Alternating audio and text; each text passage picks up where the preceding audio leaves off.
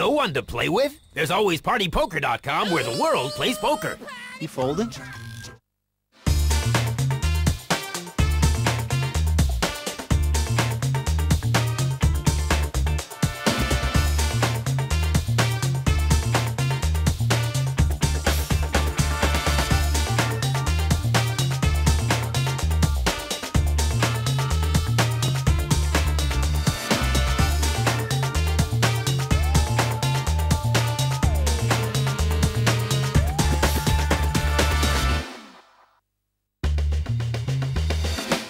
We were poker crazy last week in the PartyPoker.com European Open. 2 players out in 4 hands. And it was Ian Fraser, fresh from a recent $500,000 win, who took a seat in the semifinal. This is one great game, this poker. Good evening, I'm Jesse May, here for the PartyPoker.com European Open and talking to actor and poker man of the hour, Michael Greco. Now, Michael, a lot of people watching this poker on TV trying to pick up tips, and we've sort of put together 5 top tips to improve your poker game, especially on these one-table tournaments. The first tip: know your opponents and pay attention. That's important. Knowing your opponent is so important because you've got different categories of your opponent. You've got a rock, you've got a very aggressive player, you've got a calling station, you've got all these different types of people. And especially if you've never played with them before, you've got to be focused, and you've got to watch what they're doing, what their body language is doing, how they put their chips in, how they talk, how they raise, everything. Because you're going to be up against them at some point. And you need to have different sort of game plans for each different kind of player, I guess. For every different kind of player, you've got to have a game plan. Can you bully them out of a pot? Can you bluff them? Will they call you? You can't sit around and start reading a magazine that you've got nearby. A lot of people wear sunglasses, and I tend to be a fan only because I like to watch what's going on. And the only reason I wear sunglasses is I don't like to see them watching, right. Me watching them. Yeah, the watcher's watching you. That's so right. Pay attention. That's a top tip. Another one, know your own strengths and weaknesses. Is that important? Know your own strengths and weaknesses. I know one of my weaknesses is that I tend to think that I'm always beaten with a better hand. So know your strengths. Know that you're check raising. A lot of people like to check raise with nothing. They know if they can't win the pot, they're going to check raise. Yeah, I mean, I have my own personal weakness. I play bad, but I mean, you have to obviously know yourself when you're at the table. A third tip we have is know when to fold them. Know when to fold them, and I think a sign of a good player is knowing when his aces are beaten, when they're cracked, knowing when his hand is completely done, because you can lose so many chips with your aces, and you've got 2 callers, and someone re-raises you on the flop. You've got to know when to put your aces down. That's a good sign of a good player. Yeah, I mean, a lot of players are looking to win the big pots, but not losing the pots and folding your hand when you're beat. Obviously, that's exactly. I mean, the best situation for aces is to be heads up, for example. You know, because then you've got more chance of beating your opponent. But when it gets to 2, 3, 4 players you're against, you know, the chances of you winning your aces become slim. Okay, a fourth tip we have is sort of from the Mad Marty school: ask the question. You've got to ask the question. You've got to, as I go back to the check raise, if someone's made a bet and you've got to ask the question, I'm going to re-raise them. If they come over the top of you, then maybe you think you've lost. Especially pre-flop. If you're raising and someone re-raises you, you know they've got some kind of a hand, unless they're bluffing. If you re-raise them back and they go all in, you've asked the question.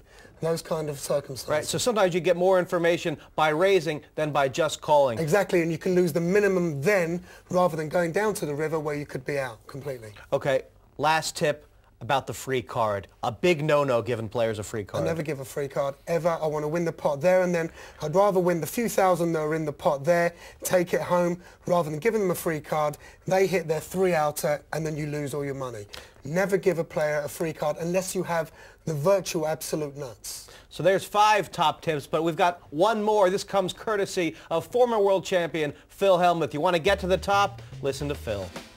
This is such a beautiful tip that I'm going to have to charge you to learn it. So I'm going to assume that the check's in the mail from you guys at home. When you make a bluff and you get caught making that bluff, sit back in your chair and remember exactly how you put the chips into the pot.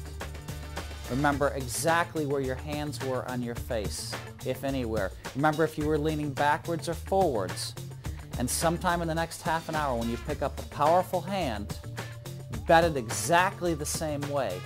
What it does is it sends signals to your opponents that you're bluffing. They can't help themselves. They're trusting their own abilities. You get to trick them. So when you have that strong hand, Make sure you bet it exactly as you did when you bluffed earlier. That's going to screw up their instincts. They're going to say, he's bluffing, he's bluffing, he's bluffing. They're going to call you and you're going to say, I got it, thanks for the chips. Well, that was worth the money, but it's a good point Phil made there, Michael. It's a very good point. When you've made a hell of a great hand and the way you bet, try and recreate that when you're trying to bluff someone, and they're going to find it very difficult to call you. We're going to see some bluffs tonight, and plenty of them will get caught out. Let's see who's playing and who is sitting where.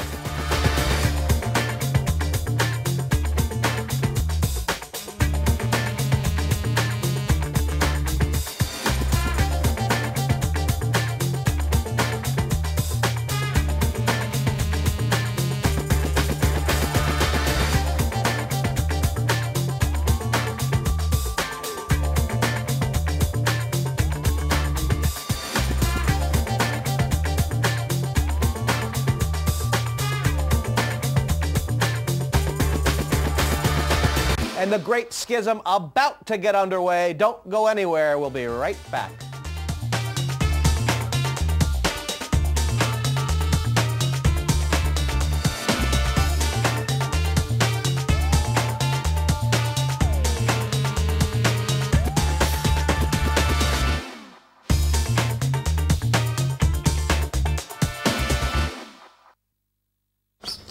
No one to play with? There's always PartyPoker.com.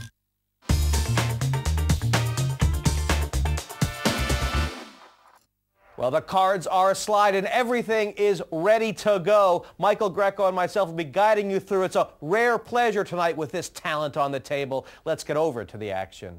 In the final in Paris, the power went in the whole of the blinds are 1 in 2,000. There's 100,000 in for chips like per 15 player, minutes. putting 600,000 on the table. And in this lineup, we have at least half of the field has played in this format before. Yanni Sointula, bit of experience and success here. Taxi Dave, trouble with the cards, but he wants to fold around to the button here. And will the judge start things off? Oh. Can play it very conservatively. Cool. Just the small and the big blind. No way. Let's see a flop straight away. Warren Mason with the king deuce from Wolverhampton, Warren, and Roland's got a better hand.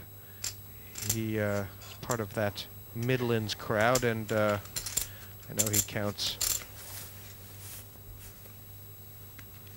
some people like Mad Marty.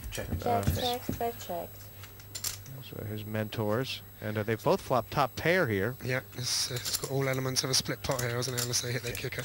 It's gone check, and look how slow they're both playing. What's this about, Michael? I don't know, they both got top pair. Do they not want this pot? Slow played to oblivion. They now both have the same hand. Neither kicker plays. No. 5,000, call and narrow. And Roland de Wolf just checked, and then called Wazo down, and they've both got the same hand. That pot could have been a lot bigger. What do you think? Roland just did not know where Wazo was at. Wants to ease in slowly here. I suppose they're both worried about their kicker, but you've got to remember there's only 6 players here, so the probability of the other one having the king is reduced somewhat. So yeah, I'm quite surprised at least one of them didn't take the initiative and went all out on the attack. But yeah, the pot could have been a hell of a lot bigger. Joint first for Roland de Wolf. He's actually tied with the entire rest of the table.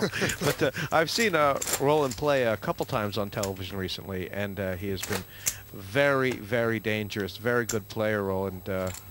He's sort of just rocketed into the poker progeny with that big win in Paris, the WPT win, and since then he's made a big name for himself. Well, it's incredible how when you win one big event, Jesse, especially €500,000, it gives you so much confidence to play in other events, purely because you've got the money. Oh, Dave, you put the cards the wrong way around, mate. That's it. Well done. I think the king 8 there was something he folded. Raised to 6,000 total. Dave, and a triple the bet from Niall Callahan, who has clearly come to play. 2 6s, getting respect round to the table. And this hand over, unless Yanni Sointula decides to play. He doesn't.